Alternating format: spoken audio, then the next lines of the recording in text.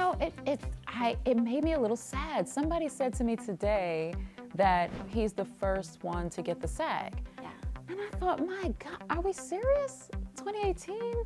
That made me sad. You know, it's great, but it can be a little like, this is too much now that we're still saying the first. Like, what's really going on? So there's that to it. The fact that he is the first is joyful, you know what I mean? And that has to be something really great for him. But the fact that we're still calling out this first thing in 2018 it makes me a little sad.